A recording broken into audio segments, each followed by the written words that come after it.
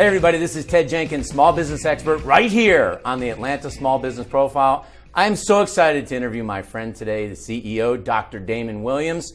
He is one of the experts in the country we're going to learn all about today, about diversity and inclusion. And I want to know, because I know that your background's unbelievable. You've worked in universities all over the United States. How did you decide to get into this business, and why is it so important right now for organizations? You know, I think that now, probably as never before, issues of diversity and inclusion are top of mind for everybody. Just think about it. For everybody, even a small business owner, giant corporation, it doesn't matter. Absolutely. Everybody from the MBA to mom and pop stores are thinking about diversity, whether you're talking about it in terms of the consumers that you're trying to reach, or you're talking about it in terms of the staff or the colleagues that you're working with on a day-to-day basis. So talk to me a little bit. I read that you're embarking on something amazing now, which is this Inclusive Excellence Tour in here, that you're going to take more than 1 million leaders across the United States, some 5,000 organizations, and learn how to empower them. How do you go? This seems like a pretty big mission. How do you go about breaking this down and actually in your business expanding it across the country?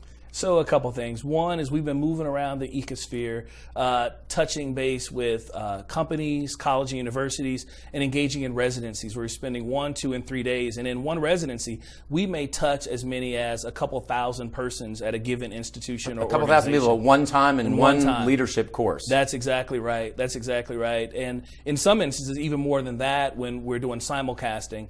The second thing that we're doing is we have a leadership academy, and we run that academy every summer, and it's a more intense experience. And the third thing that we're doing is webinars, just engaging in online learning opportunities, giving people the skills. That's big with technology today. Absolutely. There's really no way to do it other than that if you want to scale. Right. Well, especially when there's only one of you right now. And I was going to ask you, how do you do that? You are such the expert. You have such an amazing background. How do you scale out a company like yours when you have to tackle this type of big mission? Well, Ted, we're at the beginning of that journey, so I don't want to act as if we've got all the answers here. But a couple things. One is content, right?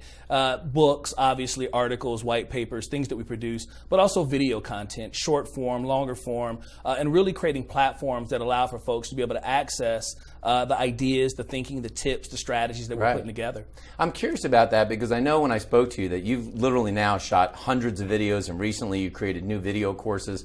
How'd you go about setting those up so you knew how to produce the right content to put out, not only in the courses, but what you decide to launch on the internet? You know, everything we do is evidence-based, right? So it's inspired by research, inspired by data collection that I've done and others. And so for us, in terms of understanding some of the sweet spots of what folks are looking for, tips on unconscious bias, how to overcome microaggressions, how to build everyday cultures of inclusion, that came right from the research and also my lived experience. I've had a chance to work with over 1,000 organizations. 1,000? 1,000. And in each and every one of those instances, you learn something new. So where are people failing? I have a small business out there. I might have 5 employees. I might have 50 employees. Where are most companies today failing when it comes to inclusion and it comes to just diversity overall? Because people hear that term, Damon, and they hear, oh, I need to be a more diverse organization. But I don't think a lot of business owners know what that means exactly. Sure. So the diversity piece of it is what we're doing to ensure that we've got individuals of different backgrounds, perspectives, thought patterns from different parts of the country to bring that diversity to bear in our organizations to really have dynamic teams that can help us to build solutions and get things done. Right. What we found in the research is that diversity and talent always trumps homogeneity and talent. So what I mean by that is when you got diverse groups, diverse teams, and they're able to come together and work effectively together, they produce better results. Now, the work effectively together, that's the inclusion part, right? Right. That's the belonging part. And that's where the difficult work really comes. One of the things I believe individuals fail at and companies fail at is they make diversity real big and up on high, right?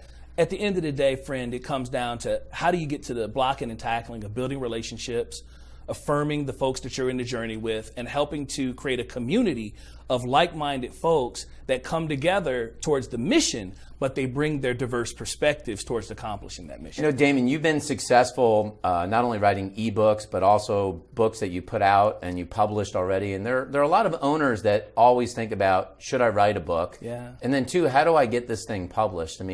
What can you share about your experiences about, is it smart to write ebooks? Is it smart to write regular books and get that out there to grow your brand name? Well, Ted, as you know, I'm a recovering academic, right? So I kind of made my trade, right, writing traditional books. But a couple of pieces of advice I give. One, ebooks are a great low barrier to entry way of getting your ideas in the world. But does an ebook have to be a book, Damon, or could it just be 1 or 2 pages, or is it? Well, as a recovering academic, I would say an e-publication could be 1 or 2 pages. There we go. An e-book probably needs to be a little more substantive. Right. But what I do think is important is for leaders to have a commitment to getting their ideas in the world. Now, I wanted to talk to you a little bit about your time at the Boys and Girls Club of America, because being the VP and Chief Educational Officer and running this as a worldwide organization, how did those experiences help you? Because sometimes people will say, should I work for a company or a nonprofit, get my chops and then open my own business? Does this help you in the transition and running your own business? Oh, without question, Ted.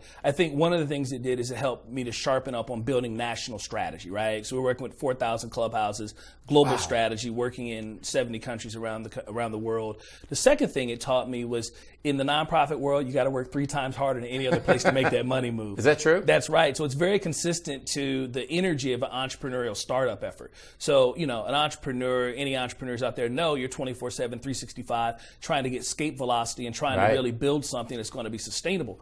In the non-for-profit world, no matter if it's a venerable organization like Boys and Girls Clubs of America, which I think is one of the greatest organizations in the history of this country, or it's a startup nonprofit that's got one person. That's right. It's incredibly difficult to make that money move, because at the end of the day, there's 4 million young people that are relying upon making a difference in their lives, and that money helps to make that difference. Damon, for people that are out there and thinking about getting into this world of consulting or even doing some online marketing, doing webinars and charging for that, how do you choose how to take on a customer? And when you take them on, how do you choose how to charge them? Because there's only so many of you, and you're going to start this journey, and there's going to be a large organization that you have, but you still have to be able to pay the bills.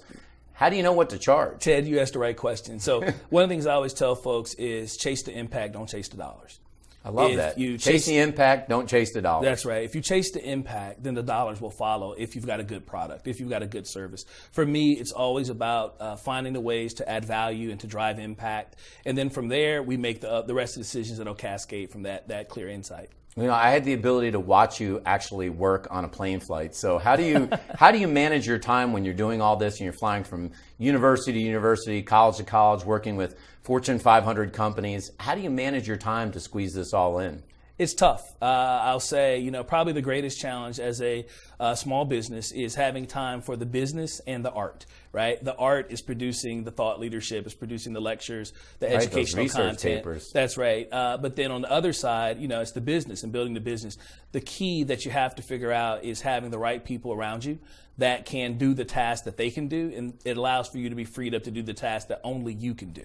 And so that kind of calculus is one it's difficult to figure out, and it's a work in progress. For me, I just put in as many hours as I can each and every day, try to find the smartest folks I can, the most committed folks I can to work with, and we settle where we settle.